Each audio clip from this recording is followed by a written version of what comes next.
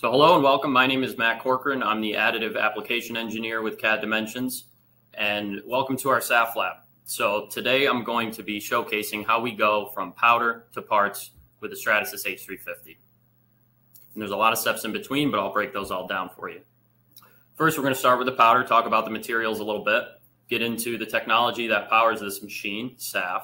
Then I'll go over the workflow. I have a couple cameras set up to show the printer and the powder retrieval unit.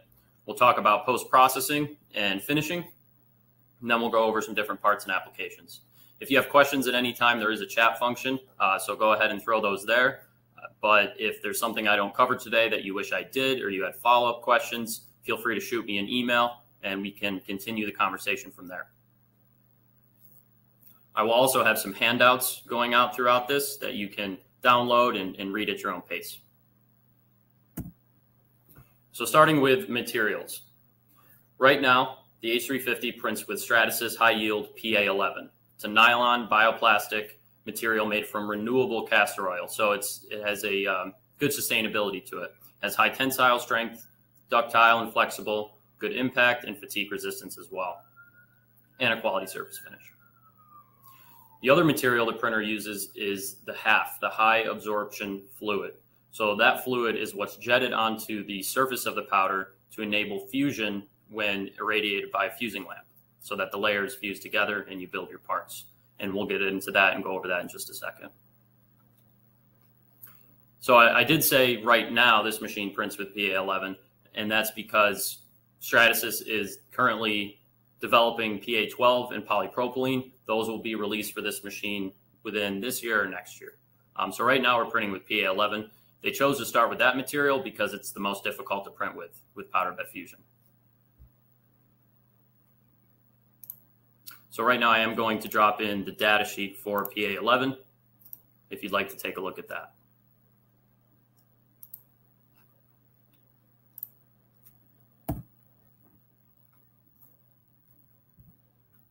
So SAF Technology. SAF stands for Selective Absorption Fusion, and it's the branded term for powder bed fusion. How does it work? Let's go through the steps within the SAF technology process. So first, a layer of powder is deposited using a counter-rotating roller. Then an infrared lamp heats that powder to keep it at a consistent temperature. Then you have your second sled. There's two sleds, one for the powder, one for the fluid. The second sled passes over the bed and jets out that high absorbing fluid. If you're familiar with PolyJet at all, it's a very similar process, except these are piezoelectric print heads. So the fluid is constantly moving through them, which keeps them clean and keeps them running for a long time. So that powder is laid down, then the HAF fluid is jetted onto it, and then an infrared lamp fuses that powder wherever the HAF is located. And then that process repeats. So when the sleds are going back into their home position, that allows a little bit of cooling so that the material can solidify and you can build your parts.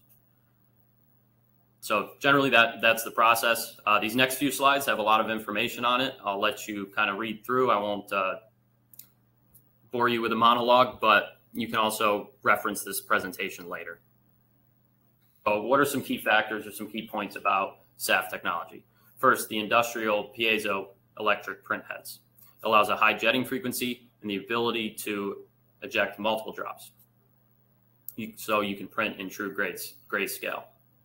And those print heads are recirculating the fluid constantly, and they jet very close to the powder bed. So you can get high dot placement, which means very high accuracy, good details, etc. There's also inline cleaning. When the print sleds reach their rightmost position, which you'll see in a second, there is a vacuum there that will clean the nozzles and suck out any fluid that shouldn't be there. So those nozzles stay clean at all times. And then the powder management, so the big wave powder management. So during the build, the powder is fed into the print sled with an auger, and then any excess powder is caught sort of at the right side, which you'll see, and then that powder drops down and is recirculated back into the machine. So this machine's very economical as far as material use. which we'll talk about later, you can reclaim a lot of that powder and not lose it to waste. So next, production throughput. So powder bed fusion, one of the key benefits of it is you can stack parts within the build. You can nest them, which means you can produce a lot of parts. I'll have a demo in a second here. I'll show you we can fit hundreds of small parts in the build at once. So the nesting density for this machine is generally 12%. Now what that means is 12% of the space of the build volume is occupied by parts. Now that may not seem like a lot, but compared to other powder bed fusion printers, this is sort of on the high side, but it's not the end all. You can nest parts at much higher nesting densities depending on the geometries. So that's one of the main benefits where you get the throughput with this machine is nesting those parts in the build, which you'll see in GrabCAD. And few consumables. The print heads in this machine are not a consumable. They're industrial grade, they're built to last, and if anything happens to them, they're replaced as part of the service contract. So lastly, end-use production parts. Since this machine operates unidirectionally, linearly, the sleds are always moving in the same direction. That provides a lot of thermal consistency. One of the challenges with other powder bed fusion machines is one spot in the bottom left corner of the build could have a totally different thermal experience than a spot in the top right corner, per se. But with this machine, they've eliminated that because the two sleds are moving in the same direction the entire time, and that powder is heated and produces really consistent results.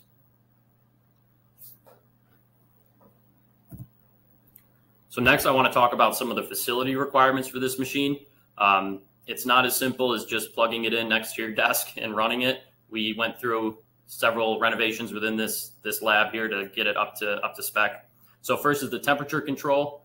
You need to maintain between 68 and 77 degrees Fahrenheit. But more importantly is the humidity control. So that needs to be between 40 and 55%. And being in Syracuse, New York, the humidity can fluctuate throughout the year.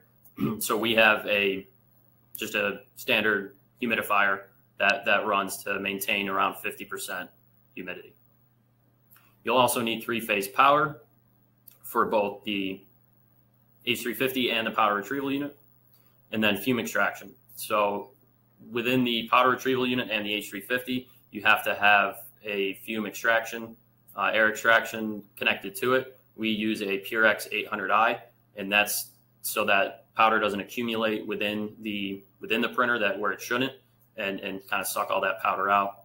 So we have ours sort of positioned behind this wall back here, and connected to that is a cyclone dust separator, and that collects any of the powder flowing through it so that you can even reuse that powder as well. And then in addition to facility requirements, other PPE that's required for this machine would be lab coats, gloves, and most importantly, a respirator. You don't want to be breathing any of this powder in.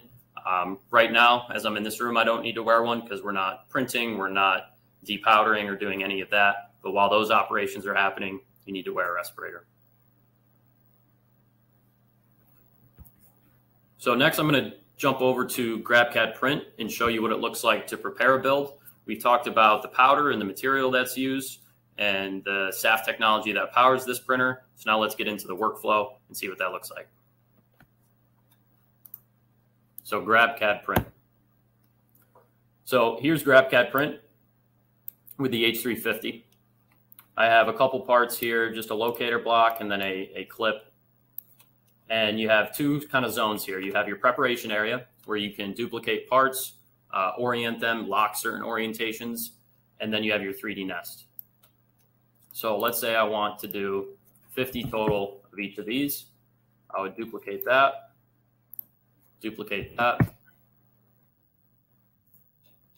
highlight all the parts, move it to my nest, and here's where you can see the build volume. So then you get into sort of the nesting settings. And there's a few different methods. There's the standard, there's the advanced. We'll stick with the standard for now. And there's a few stop criteria. So it's going to try to fit all the parts based on the orientations you may have given it, or based on the nesting density, the total height of the build, or the time you want this to run. If you didn't want to sit here for an hour waiting for this thing to nest, you can limit that time. But this will nest in 2 seconds, as you'll see. So I'll lock the nesting density at 12%, and we will start nesting. So there it goes, placing all the parts within the build. And then the target nesting density has been met at 12%. You can see you have all your parts in there. Next, you'd want to validate the nest. And that was successful, no problems found. So as far as pre-print considerations go, there are some depending on what you're printing.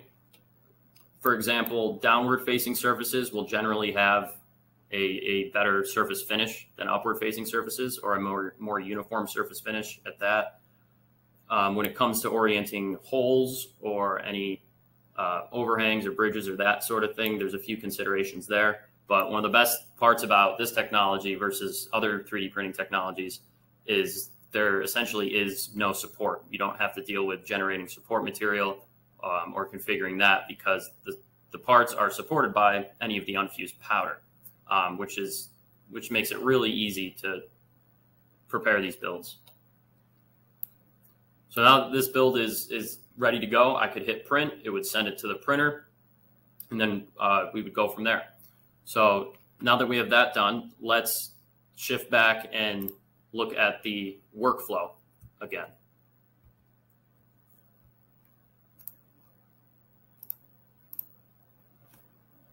So we prepared our build in GrabCAD Print. We've sent it to the printer, and now we want to hit print. Like we said, anything with 3D printing starts with a 3D model.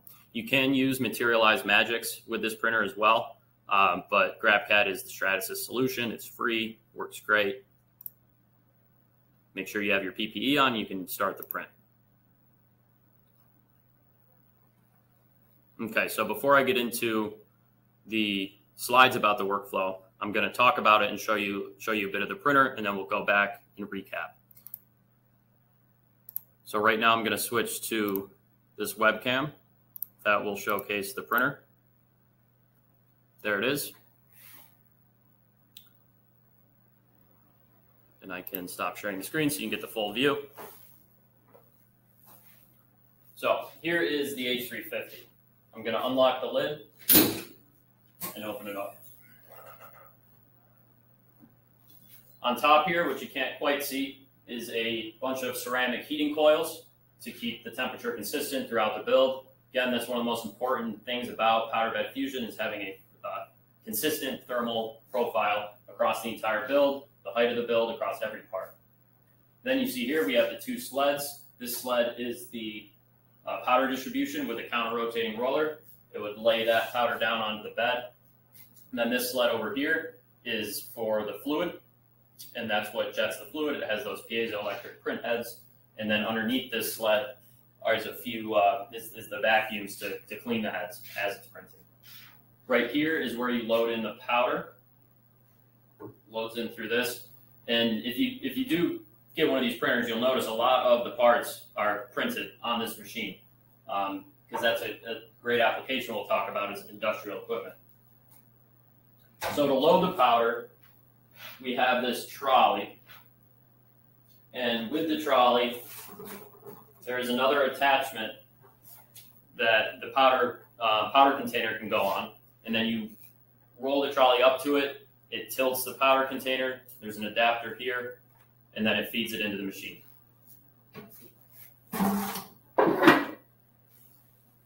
What we have here is the build box, which I'll talk about in just a second once we get to that point.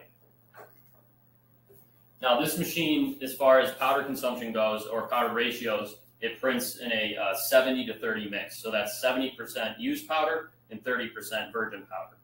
So that means you can reclaim a lot of this powder. You'll get consistent results regardless, and it makes this machine really economical. Underneath this screen here, which you won't be able to see though, is where the fluid goes. So if you're familiar with PolyJet, the fluid cartridges almost look exactly the same. So there's two spots. One cartridge has the fluid in it. The other cartridge is for waste.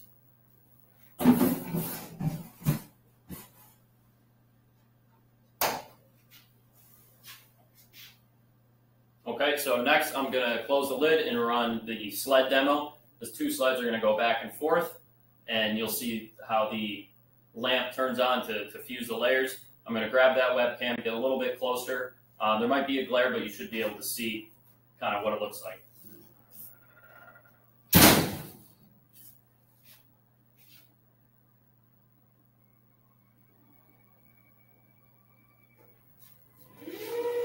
Okay.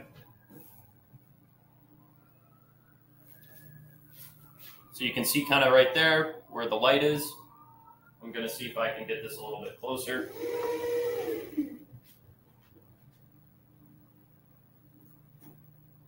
So there's only processes happening when the sleds are moving from left to right. When they go back to the left position, there's nothing happening. And a lot of people say, well, why don't you have it printing in both directions? It'll be faster. Well, because of thermal control and thermal stability.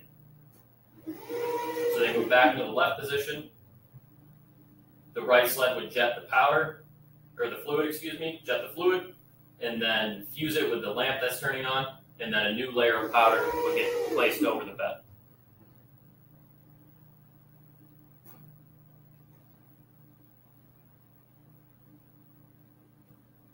Okay. So let's say we just printed something and our print is done. Now it's time to take it off the printer.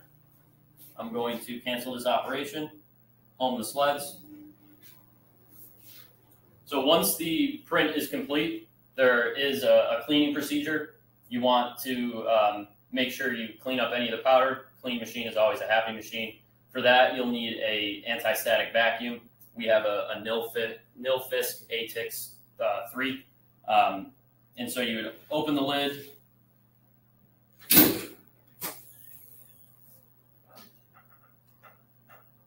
And then the build removal box comes into play.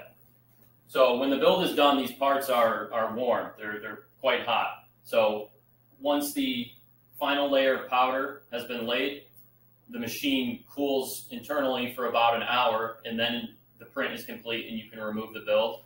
You take the build removal box, position it up,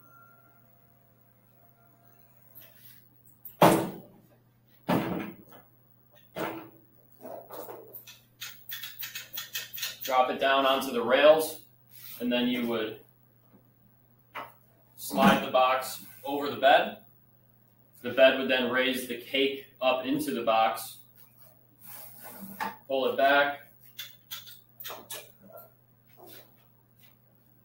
and now your cake is ready for cooling. So for cooling times for this machine, it's twice as long as the print time. So the print time for a full height build is 12 hours. So the cooling for that would be 24 hours. You don't have to print a full height build every time. You could do half a build, half height, say 6 hours. So then that would need to cool for 12 hours. And that's to ensure none of the parts are damaged when you go into the depowdering process. Because if they're warm, you could risk breaking them. They could warp, they could bend. So cooling is very important. So once we had our cake removed, we would then clean down the machine, and it would be ready for another build. For the cleaning process, you take your vacuum up all the powder. You'll want to inspect the vortex belt up here. Make sure the powder is removed from that. And then inside here are sled protection strips, which will, over time, collect residue from slightly fused powder. So those will have to be removed and cleaned. Again, can't stress enough, clean machine is a happy machine.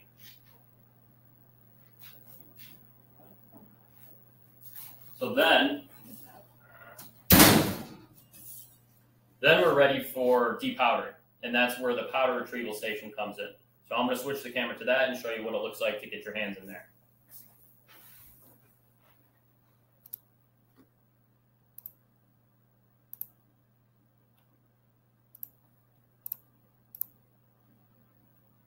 Okay, so here you're looking at the inside of the powder retrieval unit. This is made by Farsoon Technologies. So once your cake is cooled, you would put the entire cake into this unit and then start breaking it apart. So it has these gloves for you to use. There's also an air compressor attachment up here, and that's really good for blowing off any of the powder. But essentially all you're doing is breaking it up. You see here we have a few parts that have some powder left on them. This is a phone stand. And then all of that unfused powder will go down into here where there is a sifter that will sift the parts. And you might be able to tell one of the parts fell down. That'll happen sometimes, but it all will stay within this grate here. So really quick, I will turn this on so you can see it agitating.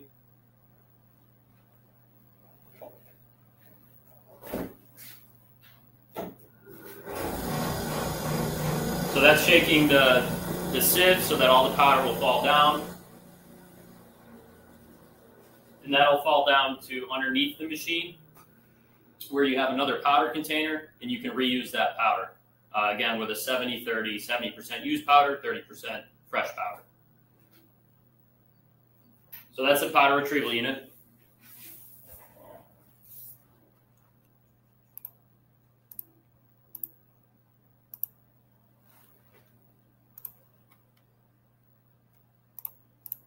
And next, I'm going to go back to the slides, kind of recap what I just said, and then talk about post-processing and finishing.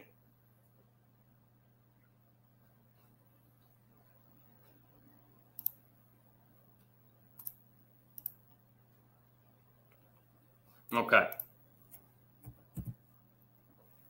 So we've sent our job to the printer. Our parts have been built, and now we take those parts off, use the build removal box and the trolley, move it onto a shelf, let it cool for 24 hours if it's a full height build, or twice as long as the print time. Then, like you just saw, we take that cake into our powder retrieval unit where we break it apart. All the powder will fall down and collect into a powder container to be reused, and you can put that back in the printer. Then that leads us into finishing, which is probably one of the most important parts of the whole process. So once you take the parts out of the powder retrieval unit, they will still have a little bit of powder on the surface, and that's where the post-processing comes in. There's a lot of options for post-processing SAF parts, and it's very application dependent. It depends what you need the part to do, how you need the part to look. You may not need much finishing at all. But the bare minimum, once they're out of the powder retrieval unit, is a bead blaster. And that will clean the parts, take off any of that excess powder, and then you'll be left with parts such as this. In addition to bead blasting, you can tumble these parts, sand them, drill them, vapor smooth. You can dye them to any color. You can get them to look however you'd like. So let's talk a little bit more about post-processing. So at CADimensions, we've partnered with Dyemansion to offer their finishing systems. They're a leader in additive manufacturing post-processing solutions. We have a piece of their equipment right behind me here, and I'll kind of break down what they have to offer and how it plays into the parts. So first would be the PowerShot C. That's your bare minimum cleaning. C stands for cleaning. That would be taking the parts, throwing it into this drum. It's an automatic bead blaster. You can also manually bead blast these parts. However, you could run into issues with burning the parts, as it's called, where you held the nozzle a little bit too long. So that's why we went with the automatic bead blaster. It gets a very consistent, very clean finish on the parts, gets all of that powder off. Then from Dyemansion, you also have the PowerShot S, S standing for surfacing. And it's very similar to the PowerShot C, but it's just another level of surface finishing. It'll smooth out any of the bumps and create a more homogeneous surface and get your parts looking real nice. Then let's say you don't want a gray part or a black part, you want it to be blue. Dyemansion has the DM60. They're able to Pantone match colors, so virtually any color you want. And that's what this in the bottom left there, that is the DM60. It's a bath with dye. The parts go in, runs for a couple hours, and then the parts come out in whatever color you choose. And then my favorite process from Dyemansion is the PowerFuse S. So this is vapor smoothing. It uses a eco-friendly chemical to sort of almost melt the top layer of the part, and it'll smooth it out.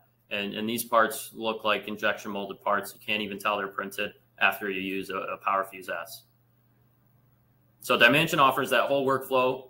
Once you have your parts out of the powder retrieval, you can use any of these systems to get the parts looking how you want them to look. Because some of these components might be used internally. For example, this connector clip, electrical wires run through it and it clips together. Now, I can't imagine the color of this part is very important, or having a extremely smooth surface finish is that important. So for that, you might be fine with just using a Power Shot C, cleaning them up, and then they'll work. But if you wanted something in a different color, say black, you can then dye the parts. This is a housing for a drill.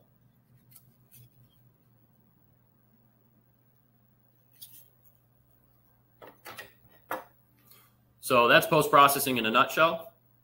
Again, it's very application dependent. So if you're thinking about using this technology for some of your components, we can have that conversation of how should they be finished. Can I get away with just a clean gray part, or do I need it smooth? Do I need it dyed blue? Whatever it may be. So next I'll go over some of the target applications for this machine. And this is pretty broad, but with 3D printing, you know, there's almost no limitation to what you can print. That's kind of the best part about it. So first is like some commercial goods, goods for the commercial industry, different tooling as well. This picture here is an end of arm tool. Though you can do that. Other tooling for your shops as well. You also have transportation. That part is a air vent, like in an airplane, to control the airflow. So parts like that, like I showed you before, this is an automotive clip. And I have another slide on this one in a second. Also consumer goods, different game controllers, computer mice, any consumer good. In fact, I should have brought it in here. I have a set of golf clubs that has a powder bed fusion part on the backing. It's dyed black and made a lot of sense for that application. So getting into those electrical clips, this is a great example of just the throughput of this machine. So one build for these electrical clips can create 192 pairs of parts, and that's a 23% nesting density. We talked before how 12% is generally the standard, but depending on the parts and the geometry, you can go higher. So this one, they were able to nest at a 23% nesting density for 384 parts. And that broke down to approximately $475 per pair based on 11 builds a week. So running this machine constantly. This machine does like to run. It's best to use it as often as possible. So that's why we like to have that conversation of how you'll be using this machine to make sure that it does make sense and it's getting the throughput you need. However, doesn't mean you can't let it sit. Generally, we've been running this about once a week just to keep the lines going, the powder agitated, and keep the machine clean. So in the bottom here, on the bottom left, you're seeing a part that has been cleaned with a Power Shot C, then dyed black, and then vapor smooth. So you can see the vapor smooth creates a really, really nice finish. Next, I like this picture because it kind of showcases the differences between other technologies. So on the left, you have an F900, which is an FDM system from Stratasys, one of the largest they offer. And they use those clips to run an analysis. So on the F900, they were able to fit 176 parts in a single build. And on the H350, they were able to fit 198. So you may say, well, hey, that's not that many more parts. You know, what's the difference? Well, that would be the time to part, the print time. So with 176 of these clips on an F900, that is over 15 days of printing. On the H350, that's one 12-hour build, 24-hour cool, finishing, and you're done. So within 36 hours, you can have 198 of these components, and quite honestly, they will be better than FDM components. So that's just to showcase kind of the difference between the machines.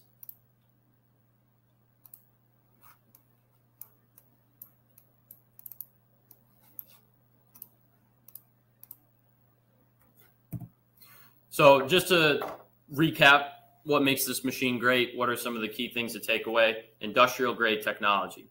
This is not a printer that you buy for your house. This is a printer you buy for your lab, for your facility. It's a workhorse.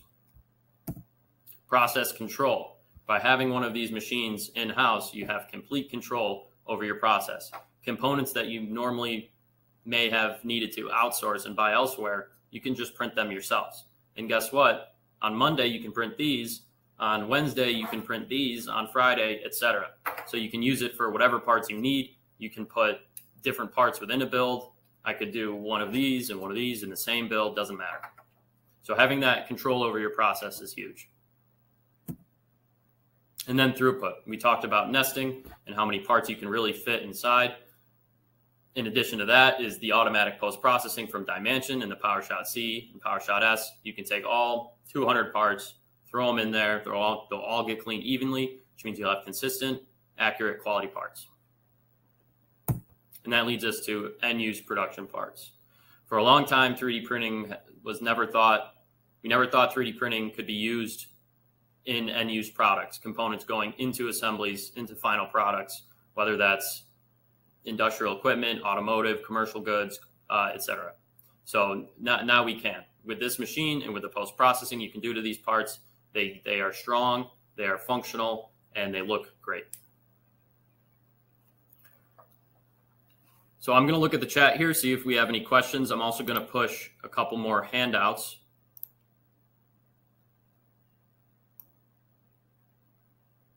First is the general product brochure for the H350. That has a lot of good information on it about the machine, a lot of the things I talked about today. I'm also going to share with you this automotive applications infographic. It shows you all the different parts they've printed for cars. Stratasys has actually partnered with NASCAR to print parts using this machine for those cars. And then I also like this infographic, which is industrial machinery, and it shows you all of the parts on the H350 that were printed on the H350. So that's really cool to see.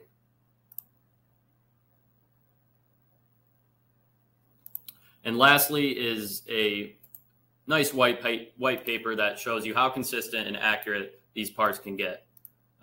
With production, a production process needs to be reliable, repeatable, economical, sustainable, and this H350 hits all of those points. So that might have been a lot. We went over kind of the workflow starting from powder to final parts. I have a couple other parts I'll kind of showcase here while we see if any questions come in. Here's that clip we saw. So living hinges are a possibility. Works great. We also have this fan duct cover. So, you know, for your car, for whatever, you can print quite thin and the material's strong. Here's another duct cover for a car. And this part, which I showed before, is a seat lever for a car. And then this one's really cool because it's a spring.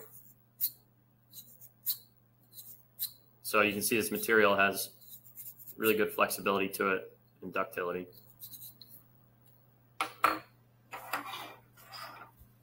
So that's everything I have for you today. If there's something I didn't cover that you wanted to talk more about, feel free to send me an email. My email's down there, and we can continue that conversation. I really enjoy having those conversations with our customers, talking about what they're doing now, why isn't it working, and seeing if the H350 is a good fit, because in a lot of cases it is.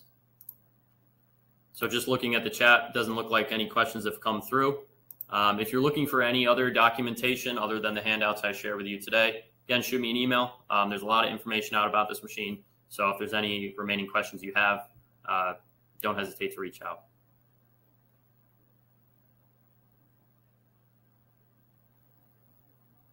So other than that, I hope you enjoyed kind of this live look from the lab of how this machine works and the workflow involved. And if you're ever in the area, stop by. We'll show it to you in person. You can see it for yourself. So thanks everyone for joining, and I hope you enjoy the rest of your day. Thank you.